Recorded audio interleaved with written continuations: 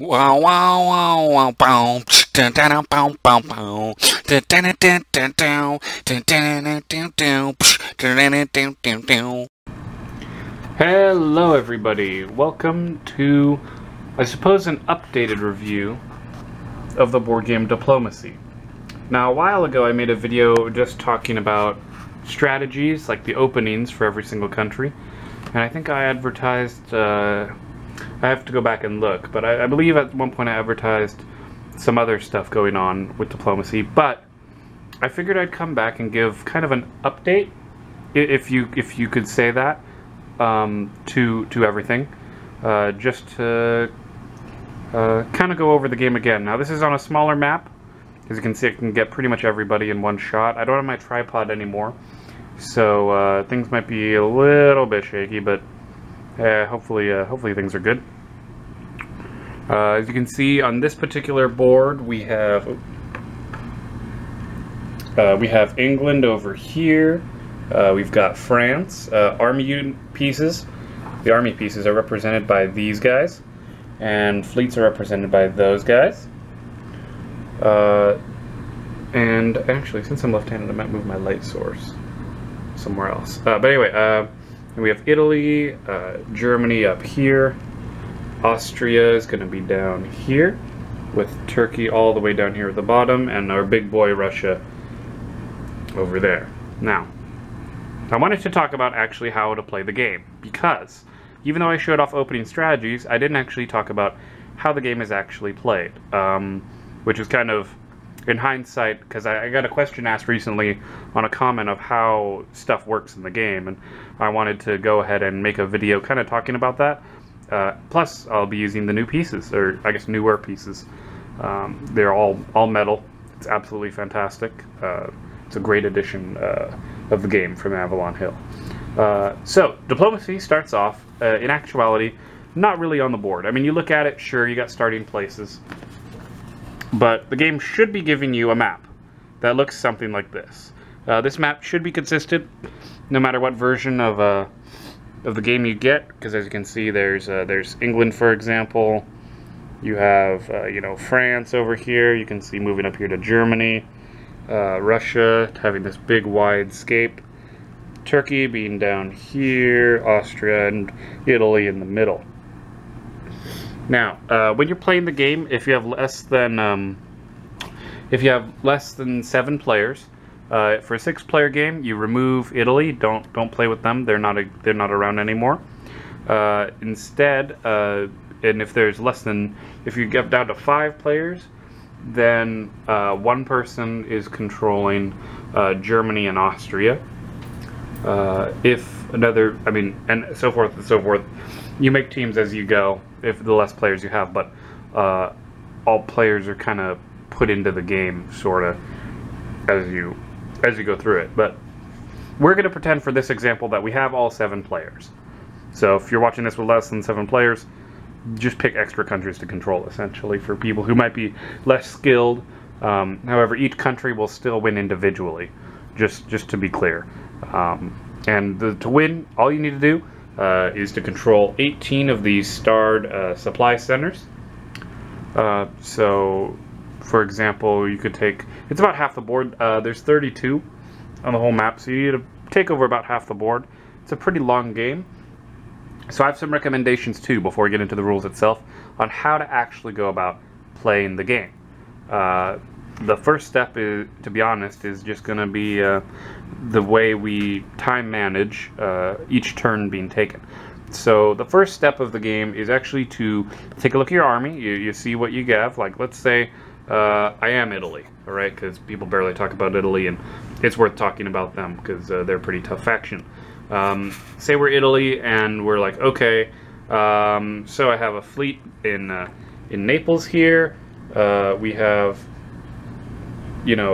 army in Rome and Venice, and we have Austria, France, and technically Turkey is going to be a major threat, although immediately we're worried about Austria and France. So what do? Well, we take a look at who are neighbors, and we say, hey, we talk to the player who's France, and we say, hey, I want to make you do moves that favor me, and we talk to Austria and say, hey, I want to make you do moves that favor me, and then they'll be saying the same thing back to us.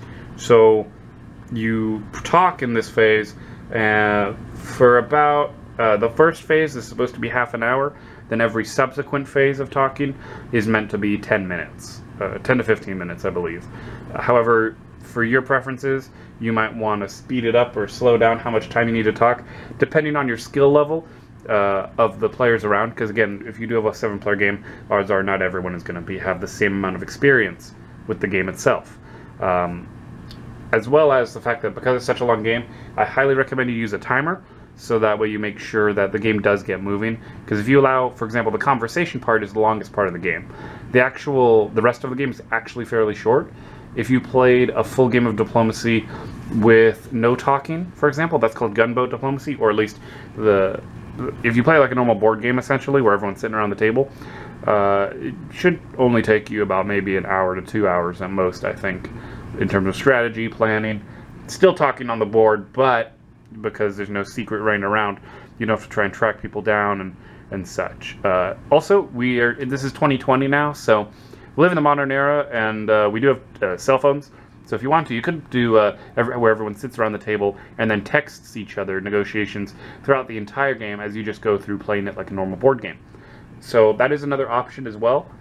Just to keep in mind, although everyone does need to have a cell phone in order to do that, which shouldn't be too hard nowadays, but you never know. Not everyone has a cell phone. So you talk, and then you go to the order writing phase. And I have some example orders here. If you don't mind, I'm just going to grab them. I'm going to try and find my orders, actually, from a previous game I did. So give me a second here. Let's see. Are these my orders? No, but I did find in right here, as we're looking at it, I'll just lay it down, some order format examples that was written down by someone, not me, but I think my dad wrote these down. They're very helpful. So here's some order format examples for attacking, supporting, and convoying. So there's some abbreviations. What you do when you make an abbreviation, in this example I'll even show it on the board. I'm not just going to show you these letters and stuff, but it would be helpful to see. So now that you've gotten a good look at that, we're going to see what those orders actually meant. So let's see, there was Budapest. Right. For Austria, for example, an attack order would be something like Army A in Budapest, BUD, Bud, to SER, Serbia. And then that's declaring that this army here is moving to there. So that's how we think about an attack order. Or another example would be a fleet move, would be for if there was a fleet, for example, in the North Sea by England, and it wanted to go to, for example, the English Channel, you'd write F, NTH, or North, and whatever, however you want to abbreviate North, and then you'd say a dash to ENG, English Channel, so then the boat would come down to the English Channel. That'd be an example of a fleet move. And now let's take a look at a support. So support, for example, if we come back down here to Austria, kind of showing off a lot of the world. For example, if we had this army that's in Budapest, is going to also be, no, like this. So the way we'd write a support order, and the way we denote it as well, when we're going through the orders, I like to lay down the piece if it's a supporting unit, and you point it into the area that it is supporting into. So not the unit that's getting supported, the area it's supporting into. So the army of Budapest is going to support the Russian army of Romania. You don't need to declare this Russian though, you just say the territory, because only one unit can occupy space at a time. So we'd say the army in Budapest is supporting the Russian army or the army of Romania into Serbia. So that'd be an example of a supporting move. Another example of a good supporting move, although it's not written down in those examples I showed off, would be, and this is a classic example, is something like this in the game, where because every unit in the game is a value of 1. Normally, if we had an army attacking down here, and then this Turkish army were to attack down here, they'd be of equal strength, so then they'd go back to where they came from. Not very exciting. However, if the Austrian player wrote that this fleet was going to support this move, and then this guy came in, then it's a 2-to-1 strength. So the orders will be written as, in any order you want to, by the way. You just have to write them completely in each in their own line. You'd say Army Serbia to Greece, and then you'd say Fleet Albania supports Serbia to Greece. You don't need to say it's an army. You just say supports Serbia to Greece, for example. So then that'd be a 2-to-1 strength. The order of Army Bulgaria to Greece would not work, and they'd go back. And then the board would end up looking like that. That's how it would look, essentially. So let's also talk about convoys. I'll show off the most famous convoy, probably in the whole game, but it is a good one to know.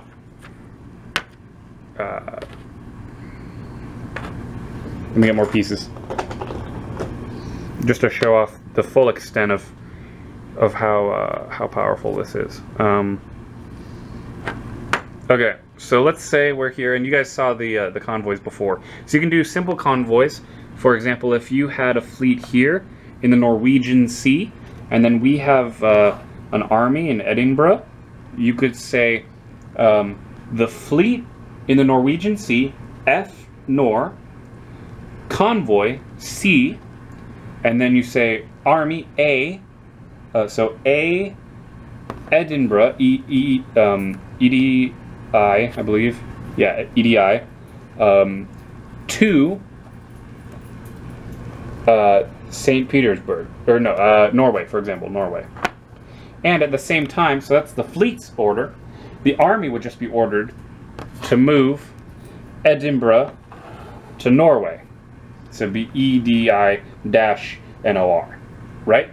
That should be pretty straightforward, or I think it's NOW technically for Norway. But a more complicated way to do it is you can have more than one fleet giving a convoy to a single unit, and that's important to note. So, Army Tunis, TUN, Tun, moves to Syria. So that'd be SYR, Syria. But the fleets would have to make the order Fleet Ionian, convoy Army Tunis to Syria. And this fleet would also need to say Fleet Eastern Med, convoy Tunis to Syria. Okay? And now we also have to talk about cutting support. So, or cutting a convoy. There's two ways to cut things, which is really important to understand. So, let's say in here, we're Italy and we're backstabbing bastards, and we've gone ahead and done this kind of play right here. And the board's looking somewhat like this, right? So, for example, if this army was going to make a support move, so this army is going to support the army in Venice into Trieste, right? We learned how that works. This army here is trying to bounce Trieste, but we know there's a 2-to-1 strength. So right now, Italy would definitely be taking over, right? Italy would have this spot. But if Germany decided to, say, make an attack move on Munich, from Munich into Tyrolia, this one attacks the support. Whenever an army is attacking another a supporting army, its support is no longer allowed because they must defend themselves. Because all movement in the game is simultaneous. Even if orders are written off one at a time, they're all simultaneous. So that would mean that this supporting army is cut. So that means that can no longer be supporting because they have to turn and defend. And these two would bounce off each other. Then these two would bounce off each other because, again, there's no support, and it's a 1-to-1 ratio. So you can see that it's hard to make progress sometimes if you don't have your supports figured out. On a similar note, if Turkey had a fleet here in the Aegean Sea, and this fleet was giving a convoy of the Tunisian unit into Syria, but the Aegean Sea made an attack on this convoy, the convoy can no longer convoy. It's cut. It's stuck. So that means this unit never moves, and this unit does nothing. So that's something also to keep in mind. Now, if there was support, if say we were just convoying to Greece, right? Say we just wanted to move this unit over to Greece. Well, and this unit was here giving the convoy. Sometimes people lay it down if they're showing convoy, although I like to lay it down just for support. The support you'd push in. So perhaps, yeah, if you're to make it easier, lay down your pieces to denote convoy. And then if this one makes an attack, but this one gives support, not an attack, importantly, you need to support this unit here in the Ionian, giving it a strength of 2, which is higher than the strength of 1, so then this one gets bounced out. This supporting unit goes back here. And then what would happen is this unit is able to still head over here, so long as this unit didn't make an attack into Greece. Because if this unit attacks Greece, then it's 1-to-1 strength, because there's no support, and then boom. So that's how that could play out. I'm just kind of showing you the basics of how to play. So you write your orders down, and I'm still gonna try and find you guys some orders here that you can take a look at. Let's see, there should be a fair amount. I think, ooh, there's a lot of blank paper. That's not necessarily what I wanted to see, though. Here's someone's orders from a previous game. Okay? Previous game. Austria. Perfect. So, in the spring, the way you write orders for a country itself is you note the year, and you note the country at the top of your piece of paper, and then you say what you're going to do. So, in a standard Austrian setup, this is perfect. We're right here with Austria. Let me just reset up the board a bit, so that way you guys can see exactly what's going on here. So, let's take a look at these orders at the spring. So, Army of Budapest to Serbia. So, that's the move that's being attempted. These are all attempted moves when you do these orders. And then you have the fleet in Trieste, this one, to go to the Adriatic Sea. Now, what's interesting is that this is a far weaker move because you're not going to get Greece this way. This is an anti-Italy attack. And then this one, Army Vetus to Tyrolia. Oh, this is a horrible... I don't like these moves at all. This just completely leaves Italy open to an attack. So, I wouldn't do that. But in the winter, I don't know what Italy did, but we'll just try and move on, right? I'm just trying to show an example game, kind of. For example, in this one it says, Army in Tyrolia moves to Venice. Yeah, so this army must have moved into Trieste. So this army moves into Venice, okay? Let's see here. And then fleet in the Adriatic supports the Trieste to Venice. Okay, so this fleet in the Adriatic is supporting the move of there to there. Okay, fair enough. Yeah, and let's see here. The army in Serbia will hold. So that's an example of some moves that might be going on. Obviously, I don't know quite what was going on. It's possible that this unit was over here in Piedmont dealing with the French. So, you know, this is sometimes a thing. Hard to say from only one order sheet, but I can kind of guess that... Oh, that's actually also might have been a game where there was no Italy and things were just getting booted off the board. But yeah, so there's some examples of kind of how play would go, which is pretty interesting. And as you can see, there's obviously lots of orders that are given, and you can kind of see how the game would progress. So you write orders down, you carry out the orders, you resolve any conflicts, then we take a look to see how many units you would get. For example, let's pretend this is the end of the fall phase, right? We actually went through the winter. Some people say it as the winter phase. Technically, winter is your build phase, so it'd be fall. So at the end of the fall phase, your board looks like this. If you're Austria, that means you can get 2 units. So what you might say, get an army in Budapest, very good move. And because they're Austria, they might also say they want an army in Trieste. That's perfectly reasonable. However, because there aren't supply centers on the coast, and it's important to note that every faction has a coastal province, they might instead want a fleet. That is an option, although Austria should get armies. Just minor tip. So then you'd build. If you, however, had less, let's say, for example, Turkey here is being completely crushed, and they have They have 3 armies here, but uh-oh, a Russian army got into there. Then at the end of the phase, they might lose a unit. So that could be bad. So you can be eliminated from the game. Most of the time, like, if you play the game with a timer, it's not too bad getting eliminated. The first, I'd say maybe 5 turns are the most fun of the game. There are points where you can see clear winners and losers. And that's not too hard to get to, so that's why people spend a lot of time talking in the early phases to try and give themselves as much of an advantage as possible to help win. And essentially you keep doing this process over and over, and you have to write down your builds too, by the way. So, for example, build army in, for example, Vienna, and then also build an army in Budapest. So this player, upon doing, if we look back, this, built an army here, and also built an army in Vienna. So those were the 2 builds. Perfectly reasonable.